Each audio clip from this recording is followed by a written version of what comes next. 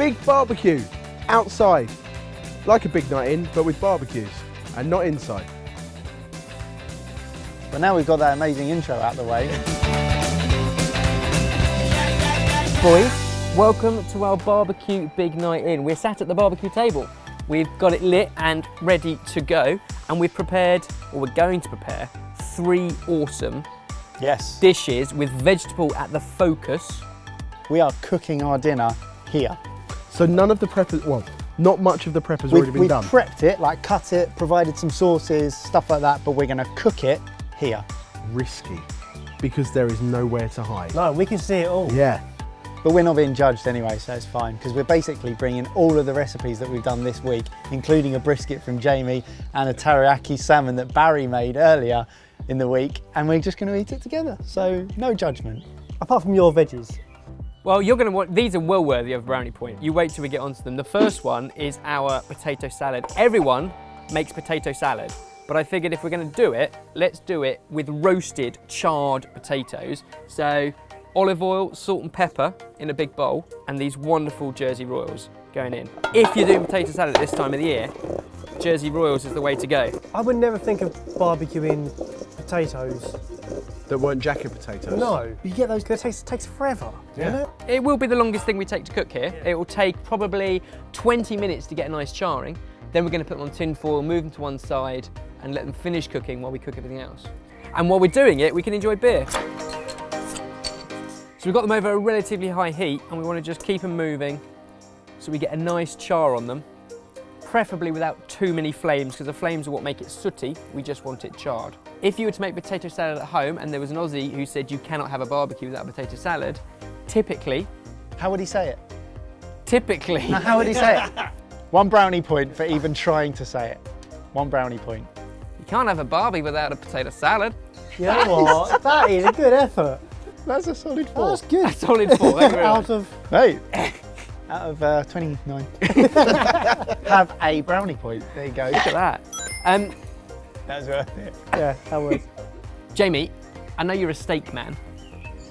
It has been known. So, to Brace the table, yourself. we have brought cauliflower steaks. Now these are going to be delicious, sweet, salty, umami, miso cauliflower steaks.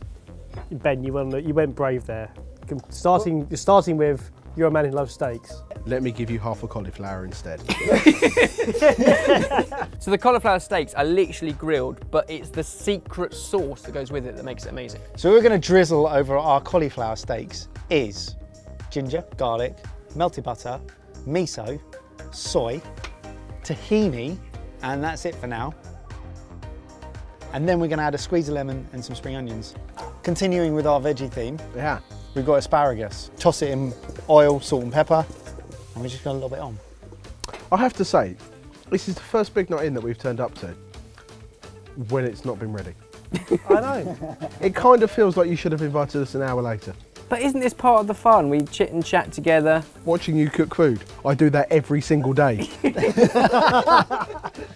As the cauliflower cooks, this sauce is also reducing, so the butter, the miso, it's getting stronger and stronger. So these final glazes are super sticky. And a bit like the salmon we did at the start of the week, it's the glaze of the sugar, in this case the honey. Start of the week it was brown sugar. So we finish off the cauliflower salad. We're going to dribble over a last bit of this sauce that's bubbling away. Go for it, go for it. And then we've also got some toasted sesame seeds. Oh. We want a fleck of colour, so we've got some spring onions we'll just finely chop. And the final flavour, a little zest of lemon. And the reason for the zesting of the lemon is for colour, not because I forgot to put it in the sauce at the beginning. Don't give away the trade secrets, Mike. The asparagus to char doesn't need long at all, so what I'm also going to do is grab ourselves a ciabatta loaf and cut it right the way down. What you're looking for is a beautiful char, but still a crunch at the stalk. That's the delicious part. And then the bread can go onto your grill.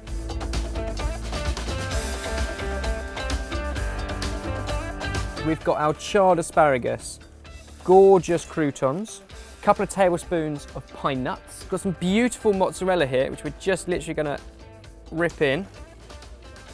We're keeping some asparagus raw and we're just peeling it so you get gorgeous strips. because these in a salad are amazing. Oh, yeah. A handful of rocket, and at this point, a squeeze of lemon juice, salt, pepper, oil, toss it all together, delicious. We're gonna add a few pieces of Parma ham into this one, but obviously stop at this point if you want to keep it vegetarian. Exactly. I was just saying, I was just miming, I was interpretively dancing to your instruction. You said stop as well, and that can only mean one time. Hammer time. Oh no. You can have that one for free, lads. Give the salad one final toss to all those flavours come together, and then there's no better way than with your hands.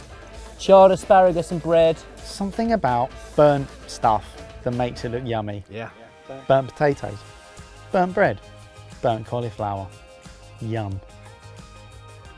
I'm not even being sarcastic. I love it. Really? No. Wow. Look at it. How good does that look? It looks, yeah. Really good. Oh, look at it. Oh, great. Another really good looking plate of food to look at. We can eat soon, we can eat soon. So to finish off our potato salad, if you're scared that they might be burning before they've cooked through, you can always put them in tin foil, clump it up, put it to a cooler pot. Actually, we've kind of nailed this because I've just cut into this one and they cooked all the way through, steaming and crunchy. Nicely done. Awesome. Now I don't feel like we've cooked enough stuff on the barbecue, so let's do some charring of spring onions. Can you do that? Then you're going to cut them up once you're happy they're cooked through and toss them into your dressing. The dressing is mayonnaise, sour cream, Dijon mustard, the zest and juice of half a lemon, and 3 herbs, basil, mint, and parsley.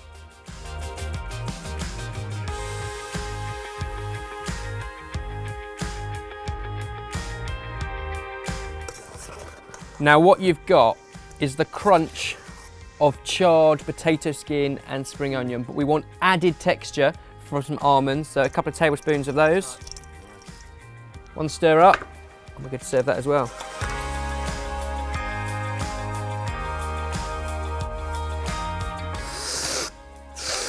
Please tell me that's the last thing. Right, guys, this is ridiculous, right? I just don't know what he's playing about. I'm really sorry. Listen, the truth of the matter is that we had the big night in discussion, and then I went on holiday, so I don't really know what's going on.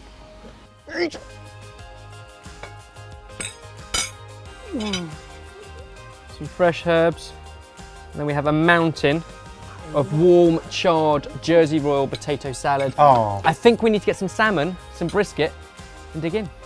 can't wait to eat that for the first time, can we? Really Yeah, no, that's going to blow my mind away.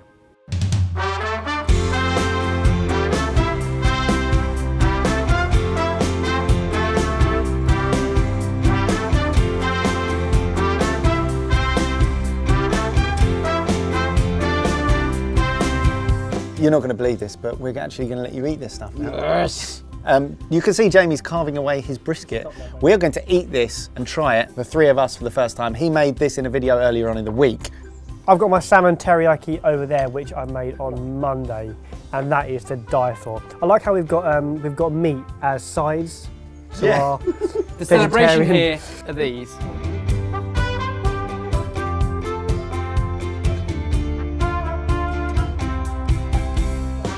Now I feel like you wouldn't normally have cauliflower steak on the same plate as brisket.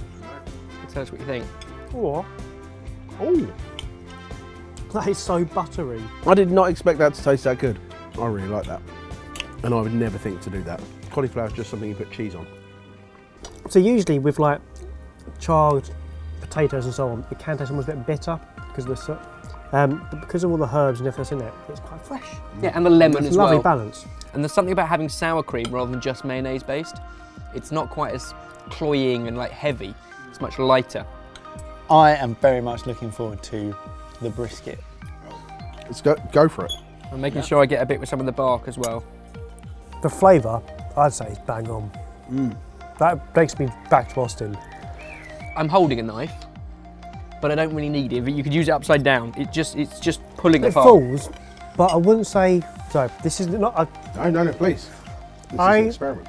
From my memory of the brisket in Austin, the fat almost oozed through every single crevice. Whereas this, I'm not saying it's dry, but it's not as moist, No. not as juicy. It reminds me of proper corned beef in the UK merged with brisket from Texas. Did you help Jamie at all? No. 2 brownie points. Wow. Because I don't think any of us, as yet, have gone out on a limb and created a recipe from scratch with no help from any chefs at all. I'll give you a brownie point. Wow. Wow. Eat the salad. Not the potato salad, The actual salad. the actual salad. Our asparagus salad. So simple. That is a salad. It's not really a dressing as such, it's just the olive oil, the char and a squeeze of lemon. And you know what? If you don't want to put the Parma ham with it, it's not like it's the main part of the dish. It's not life-changing. It's just nice. I'd add a little bit more salt if you were going to go without the Parma ham because it gives it a nice salty flavour. You know what I find gutting about this? That is one of the best barbecues I've ever had, but I don't want to give any more brownie points out. You've dished out 2. Yeah. It's not bad going. I've given 1 to Jay. I gave 1 to Ben, straight off just for the Australian accent.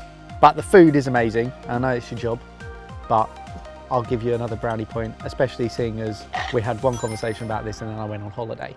I'll give Ben a brownie point for the barbecue because, like we brought the meat and you brought the fish and things like that, great. But actually, the vegetables are things that people don't think about. Yeah. And when they do, there's nothing special applied to them. So this has been fantastic. Sexy salads. And while we're dishing out brownie Might points, take it away.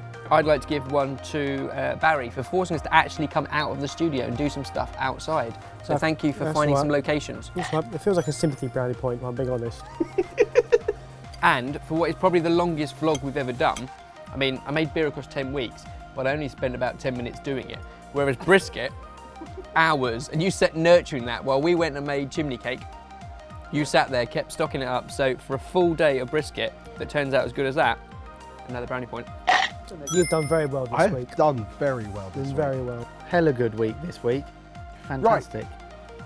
Should we tell them? So if this week wasn't good enough, next week we're not back in the studio, we're heading to America. We are finding game-changing food in 2 different cities, Chicago and Kansas City. It's important that you don't take this lightly because we're not going out there just to pick up some food in the first place that we go to and go, oh yeah, this is really delicious. We're not into that. We're not interested. It's got to be the best. Life-changing. Because otherwise, what's experience. the point? We don't want to recommend it. We don't want to make videos on it. We don't want you guys to see it if it's not going to affect both of our sets of lives. We've called them game changers. If you have no idea what that is, there's actually a video we did a couple of weeks back. You can get the link downstairs. Go and have a look. That's what a game changer is. That's what we're looking for. And it all starts next week, which is tomorrow. Work that out. Cheers, boys. Cheers. Well done Cheers. to barbecue week. Strong work.